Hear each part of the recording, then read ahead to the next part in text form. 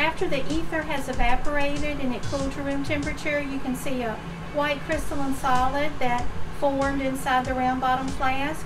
I'm going to go weigh it, do a melting point, and come back and do the chemical test.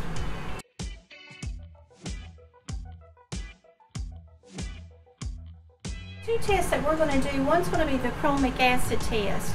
And the chromic acid test will be positive for primary alcohols, secondary alcohols, and aldehydes, but it will not be positive for ketones.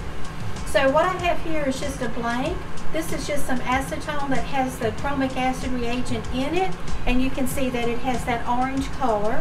And in a test tube, I added a few crystals of our product, the ketone, Cyclododecanol, and it's dissolved. And so what I want to do now is add just a drop or two of the chromic acid reagent.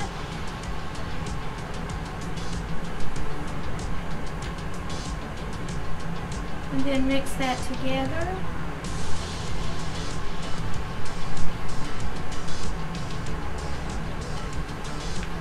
And remember, this is a negative test because this is what chromic acid looks like with nothing in it.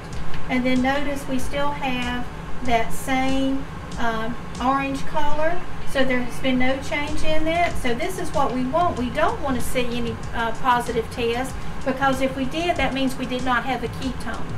So this being negative, that's exactly what we would want to see. The next test that we're going to do is called a 2,4-DNP test, and the DNP stands for dinitrophenylhydrazine.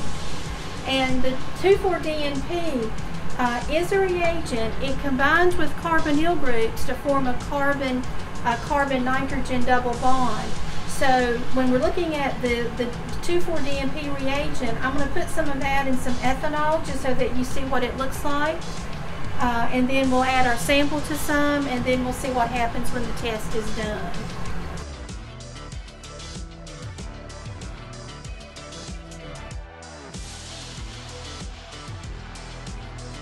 Okay, so this is just a blank, just what the 2,4-DNP looks like, with nothing reacting with it.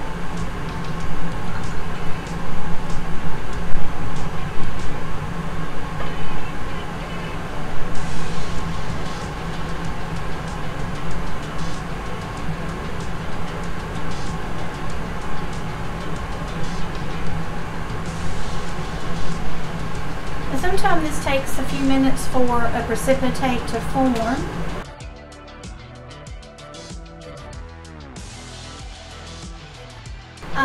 We have formed, and it's actually more is precipitating out. I'm going to let that sit a minute, and then we'll come back and take a look at it. So this is the 2,4-DNP reagent with nothing in it. After a few minutes, this is the 2,4-DNP with the ethanol and our sample in it, and you can certainly see we formed kind of a yellow-orange precipitate. What does that tell us? That tells us that we do have a carbonyl group. And technically it could be either of an aldehyde or a ketone. We can rule out an aldehyde because the chromic acid test was negative.